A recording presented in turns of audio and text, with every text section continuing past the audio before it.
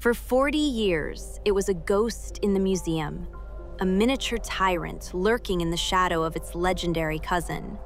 This was the enigma of Nanotyrannus, a smaller, faster predator, or so we believed.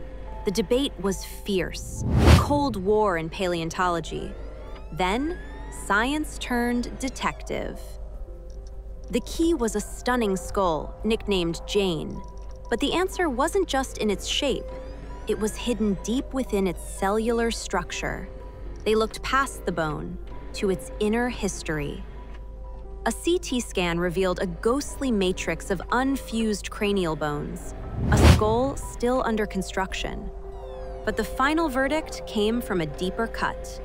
The forensic analysis of the leg bone revealed lines of arrested growth, like rings in a tree. This was no mature adult. This was a teenager, a teenage Tyrannosaurus rex. The slender build, the knife-like teeth, they were all just phases, a monster in its gawky, ferocious youth.